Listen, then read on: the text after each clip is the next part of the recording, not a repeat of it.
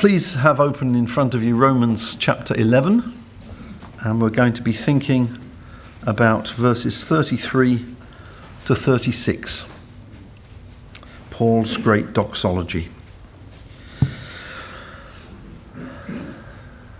And let's bow our heads and pray. Let's pray. Father in heaven, Lord, we simply want to once again humble ourselves before you. We are sinners, O Lord, we are inadequate in every way, Lord, to set forth, Lord, who you are. Father, we really pray for the ministry of your Holy Spirit in Jesus' name. Lord, that these moments may not be empty or wasted, but Lord, rather in a wonderful way, in your grace, we might feel something of the weight, the beautiful weight of your glory come upon us, and our lives may be reshaped. Bless us, O Lord, we need your imprint upon us every day. Please help us, Lord, now. In Jesus' name, amen. The great physicist Albert Einstein died in 1955. One scientist writes of his own and Einstein's attitude toward religion like this. Quotes, "I do see the design of the universe as an essentially religious question. One should have respect and awe for the whole business. It's very magnificent. In fact, that is why Einstein had so little use for organised religion, although he strikes me as a basically very religious man. He must have looked at what preachers said about God and felt they were blaspheming. He had seen so much more majesty in the cosmos than they ever seemed to have imagined. And they were just not talking about the real thing. My guess is that he simply felt that religions he had run across did not have a proper respect for the author of the universe." End of quote. Now, when I first read those words, I felt very challenged. Very challenged. That should challenge us, shouldn't it? Here's the man, Einstein, great theoretical physicist, understanding something of the majesty, the enormous majesty of the universe that God made. And then he hears some guy in the pulpit rattling on as if God is just anybody.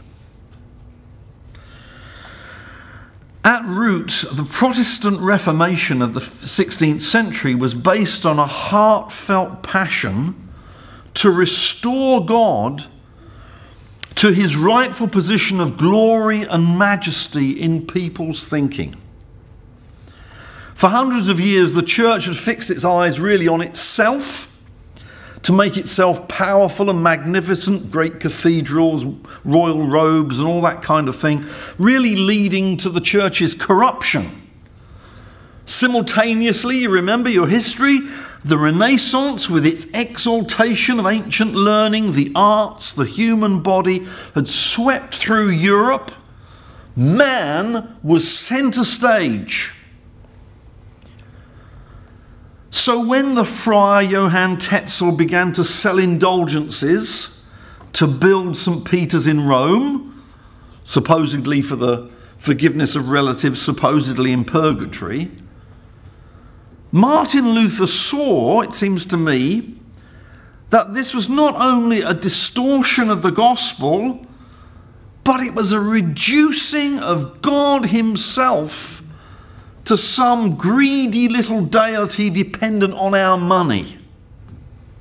And out of deep spiritual distress, concern for the glory of God, he nailed those 95 theses to the door in the church door in Wittenberg on the 31st of October 1517. And all unforeseen. Thus the earth-shaking Reformation exploded across Europe, reshaping society. So it is that among the 5 solas or solis, onlys, which traditionally summarise the Reformation, we find Soli Deo Gloria, Latin for glory to God alone. And the concern was to dethrone proud celebrity man and exalt God. And unless Christians in every age rejoice in and are driven by that same sentiment, then church reduces to a ritual followed by a cup of coffee. And thinking men and women like Albert Einstein see it as verging on blasphemy. Do you know this God? Do you know who you're talking about? Now in Romans 11, verses 33 to 36, there's a very, very different spirit to such superficiality.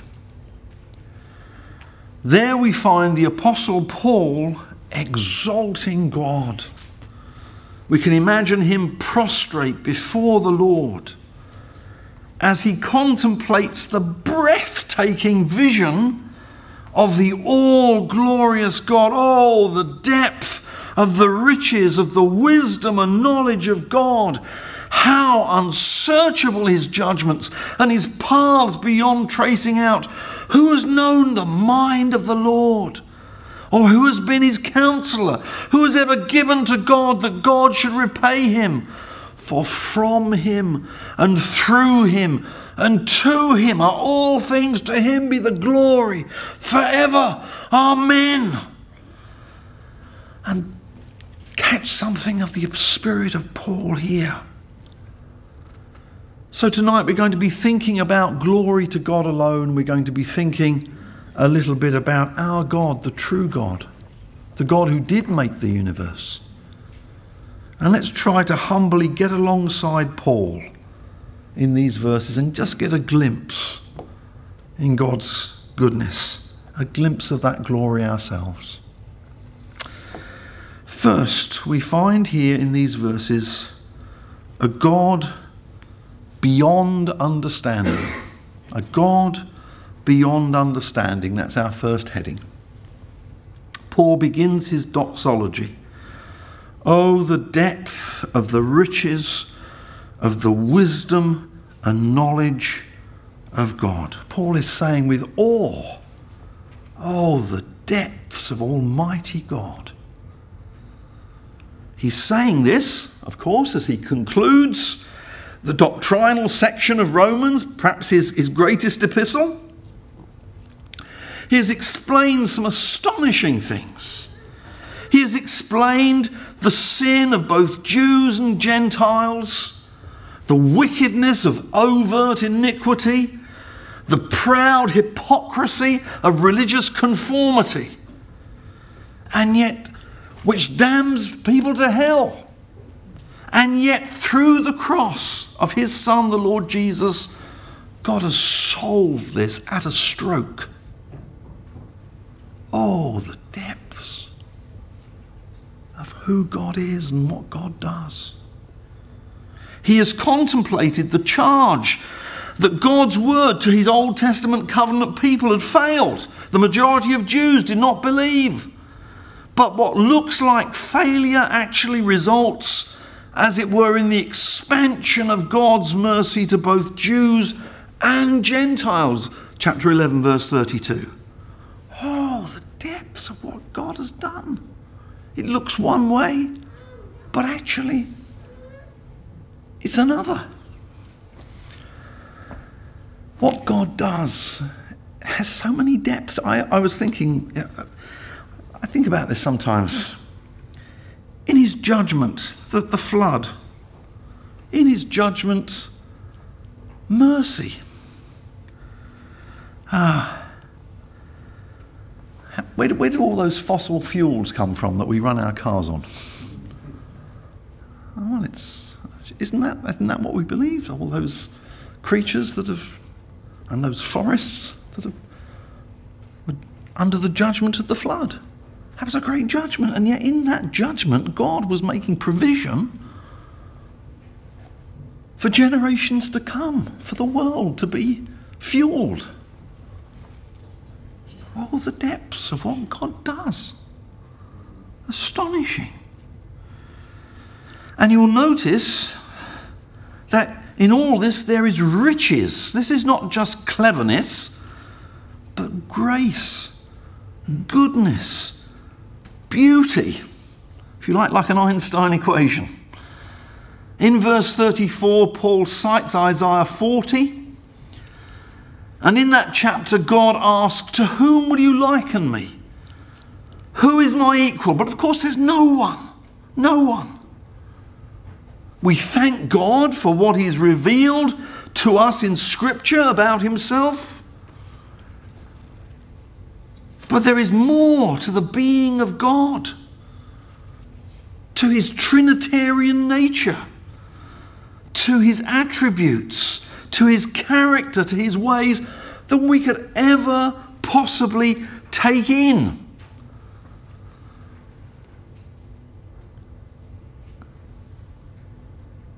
So Paul is saying, oh, the depths. Notice Paul ponders the incomprehensibility of God along 4 lines. Verse 33, he knows everything. There is no fact or detail, past, present or future, that God does not know. His wisdom, secondly, is perfect. In other words, God knows the best way to use his knowledge to the best ends.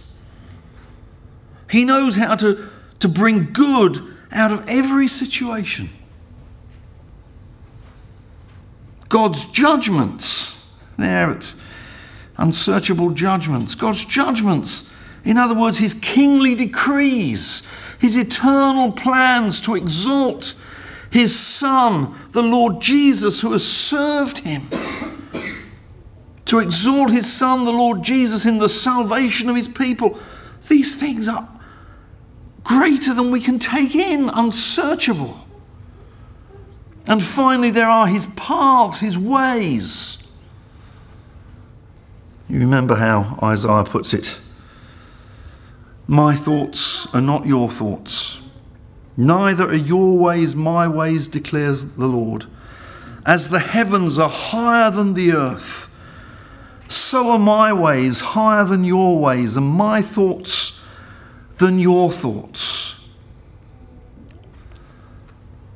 So Paul is like, if you like Galileo looking through his telescope, and he sees, the rings of Saturn or whatever, but then he sees beyond, and then he realizes that there's far more, far more. Oh, the depths of the universe. Oh, the depths of God. Far beyond us. Intricacies, unusual turns in his providence that often leave us with open mouths. Sometimes foolishly we are so taken aback that we wonder if God knows what he's doing, but of course he knows what he's doing. So Paul says, oh, the depth, oh, the rich depths. And we are humbled by the greatness of God beyond understanding. And sometimes we can see strange things that God does. In my mind, as I've been thinking about this message, into my mind comes a woman who was part of our church. She's now with the Lord. But sadly, she was not well, and eventually she went deaf. And you might think, God, why have you done that?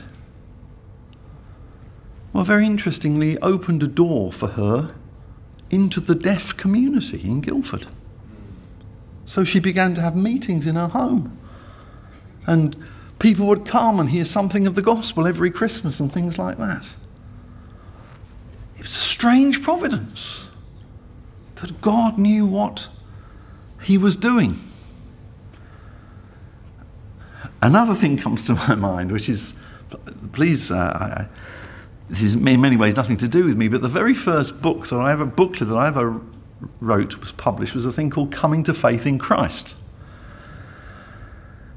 And when it was published by the Banner of Truth, there was a picture on the front, which I didn't have any consultation with me about.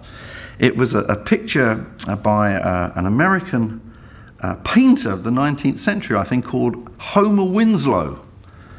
And it was a picture of herring fishing. These men were hauling the nets into their boat.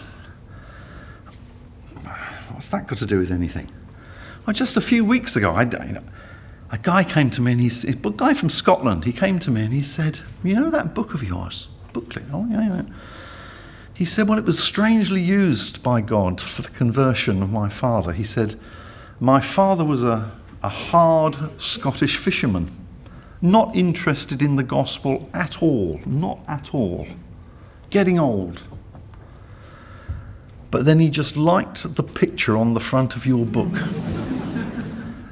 And he read it, and within a few months was converted, and then within a year, he died. What a strange thing. What a strange thing, just using the picture on the front of the book. Oh, the depth of the riches of the wisdom and knowledge of God. How unsearchable his judgments. And we should have an awe upon us. And little church, that God is your God. Your God. Second, we see here a God beyond containing, a God beyond controlling. Notice that in verse 35, Paul quotes from Job, who has ever given to God that God should repay him. God doesn't have to borrow anything from anybody. He needs no one because he is sovereign, all-powerful, and therefore uncontainable by anything or anyone. Remember how this is put in Job chapter 38. Can you bind the beautiful Pleiades? Can you loose the cords of Orion? Can you bring forth the constellations in their season, or lead out the bear and its cubs? Do you know the laws of the heavens? Can you set up God's dominion over the earth? God is indeed the great maker of the universe. Let's do some physics. Light travels at 5.87 trillion miles a year. That's a light year. 5.87 trillion miles. And our own galaxy, the Milky Way, is 100,000 light years across.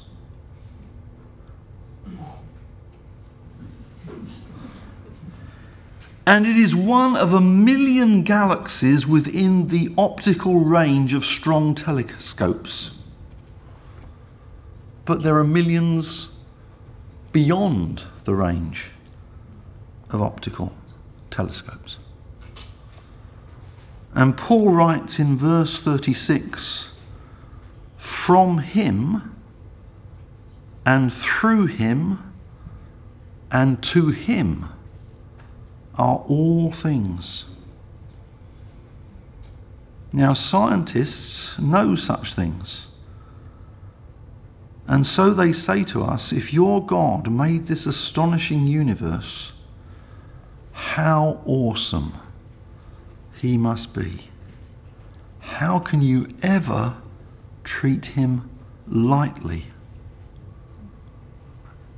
And dear Christian, we are challenged. Does our demeanour match our claims to know this God? There's the great challenge, isn't it? But little church, He is your Father in heaven. And his uncontainable sovereignty also means that he's answerable to no one. This comes over powerfully, doesn't it, in the book of Job. Job suffers so much.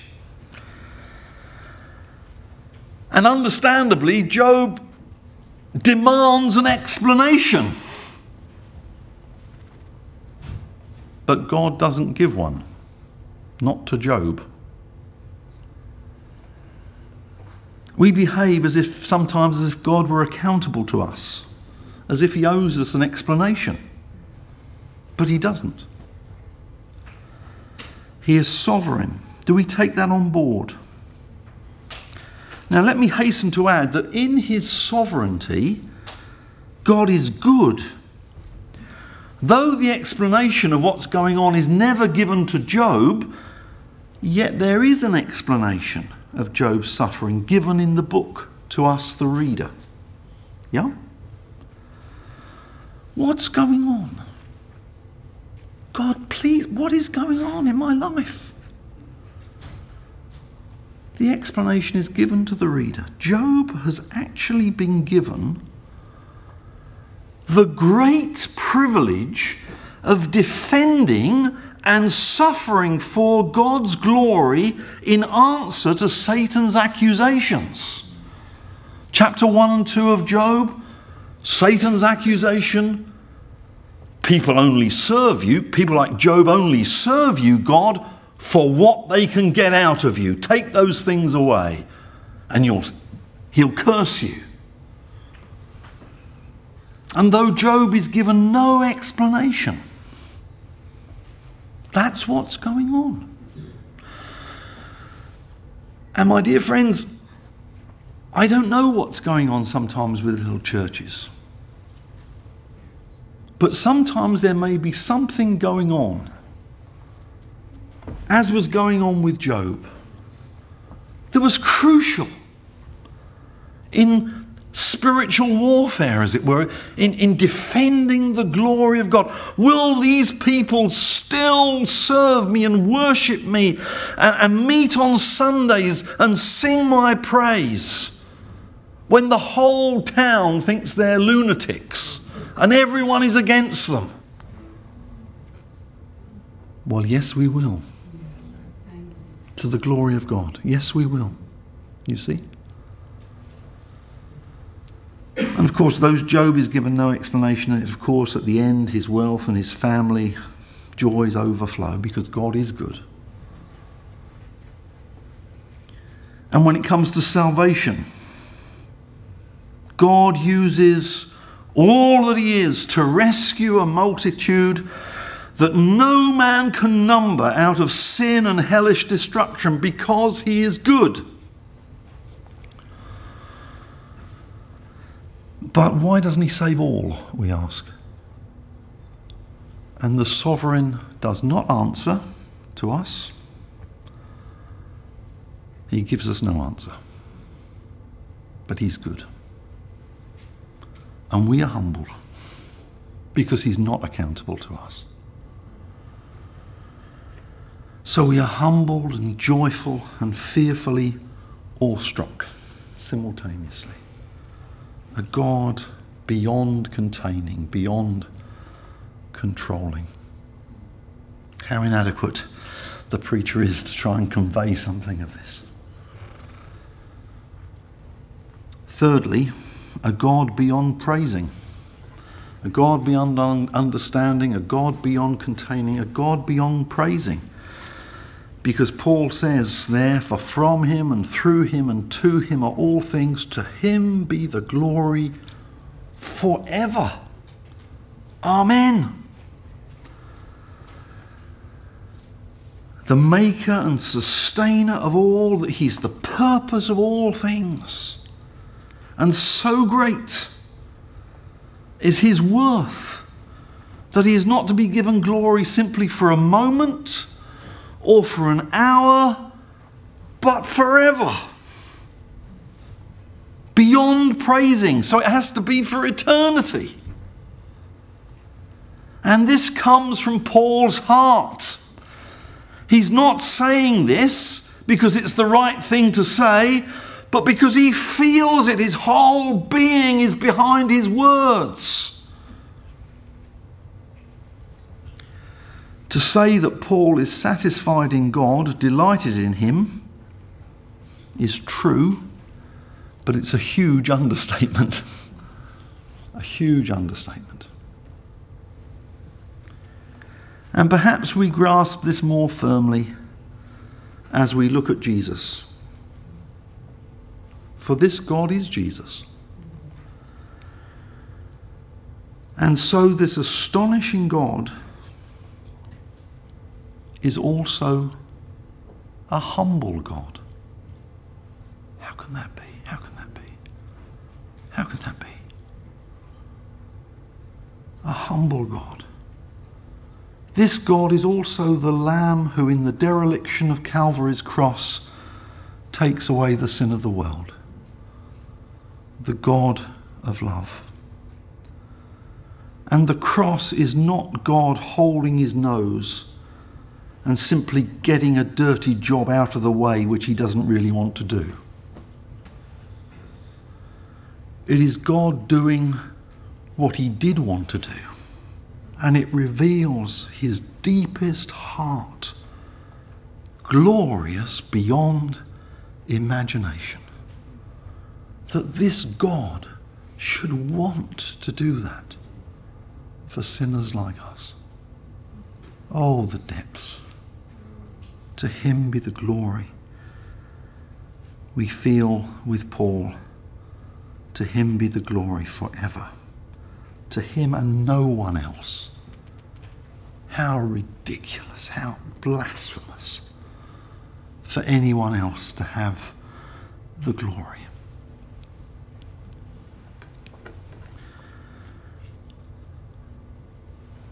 We have this vision of this great God.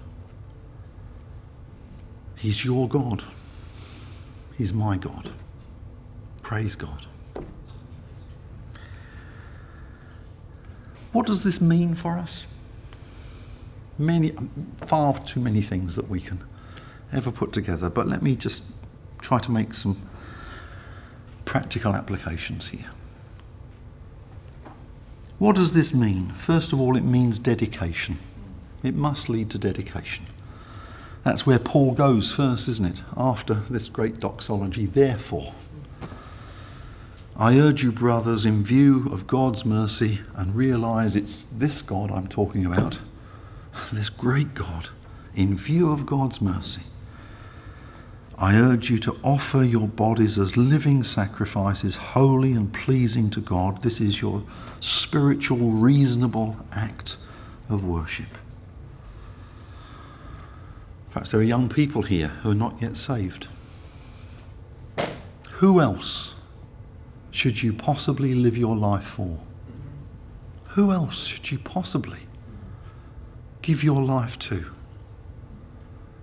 The stupidities of stuff that you see on the internet, or this celebrity or that celebrity. Please don't do that, young people. There's only one who deserves your life. This great God.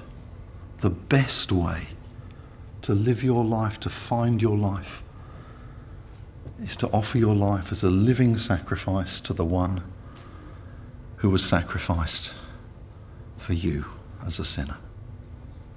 Dedication. And to be used up in his work is the greatest way to spend your life, the greatest privilege. So one, dedication.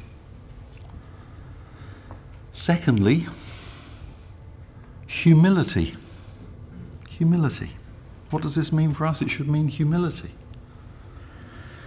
We live now, don't we, in a so-called celebrity culture where we are forever encouraged to have inflated views of ourselves. But there is nothing that will put us in our place and pull you out of that ungodly arrogance like a glimpse of who God really is. And as we see ourselves as so sinful that the only way of rescue was for this God to be crucified in Jesus. We just are humble in our own selves. Isaac Watts, that you would give yourself for such a worm as I. We feel that. And at the same time that you would love me so much. We just want to get low, don't we, before him? And that means, dear friends, that certainly church is not a place for any of us to use as a stage for our own ego. Whoever you are, a musician, the preacher, whoever you are, get out of that. Get out of that. Who do you think you are? Of course God's given you your gifts and he wants you to use them, but you use them in a self-effacing way that says glory to God alone. And that humility, sometimes we're in small churches and we feel obscure. We feel, I'm just frittering my life away. You're not. You know this God. You are his child. And that's the greatest thing that could ever happen to a human soul. And therefore, whatever your neighbours or the area think, it doesn't matter. You can embrace that obscurity. I'm not obscure to God. He's the one that matters, you see.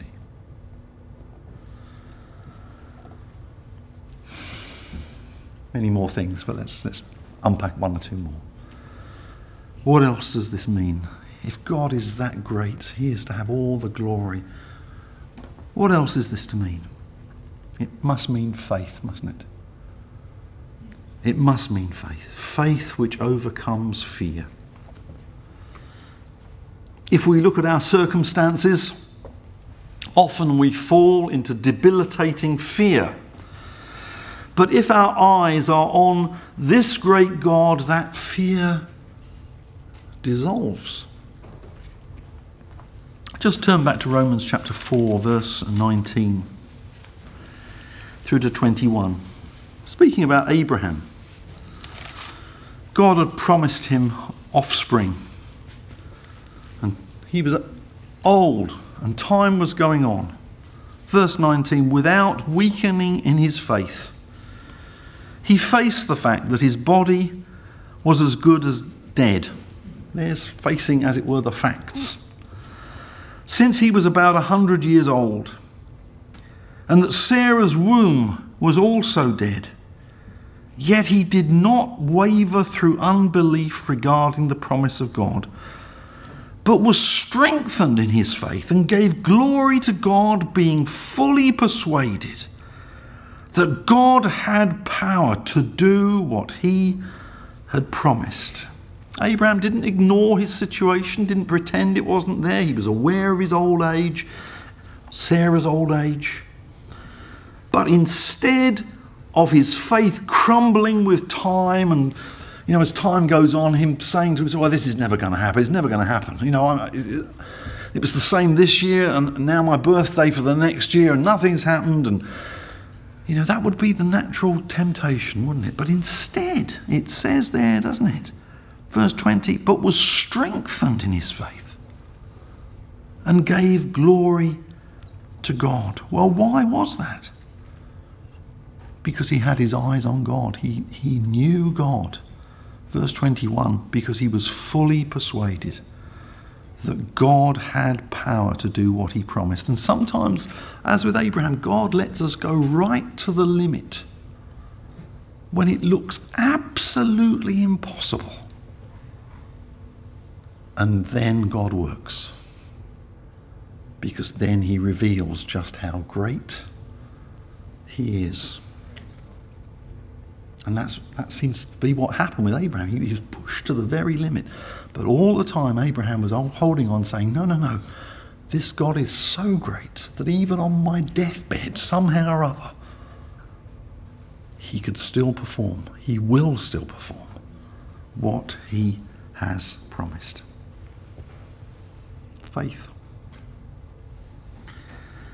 I remember when I first came into the ministry, and obviously in God's goodness the church has grown since then, but it was a smaller church and I'd left a good job, and I ran into that place where I thought, what am I doing?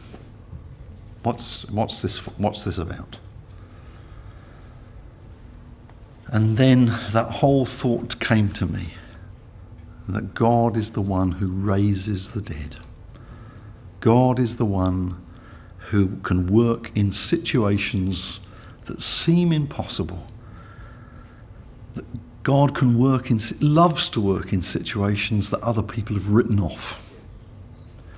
See, when I first went to Guildford, the church there, this congregation, was a written off congregation. There were big churches in the town, throbbing with the pulsating with music and all the rest of it. And this congregation, well, everyone said was God's passed you by. Written off. You in that situation? God loves to work in those situations to show who he really is. I got hold of that somehow. Somehow the Lord enabled me to get hold of that. So faith and prayer, of course, we mustn't miss prayer. If God is this gracious, glorious, enormous, sovereign, unsearchable God, then prayer is no chore, but a fabulous privilege. That through Jesus Christ I can talk to him and he listens. Now don't get me wrong, of course, yes, our flesh, our fallen nature is still there and opposes prayer. So I'm not saying that there's no struggle. Of course there's a struggle to pray. But when we understand what we're really being allowed to do, prayer takes on something wonderful. Glimpsing the glory of the ever-blessed God beyond our understanding. And he's made a way for me to come into his presence and somehow to use my feeble prayers in his wonderful plans. Oh God, how good you are. How good you are to me. That he would listen to me. That he would have mercy on me. This vision of the glorious God, glory to God alone, was rediscovered at the Reformation. And it made men and women of dedication and humility, actually in tenderness, which we haven't mentioned, but faith and prayer. And they were beautiful. And that vision, we need to get hold of that ourselves in our time. Glory to God alone. Glory to God alone. Amen.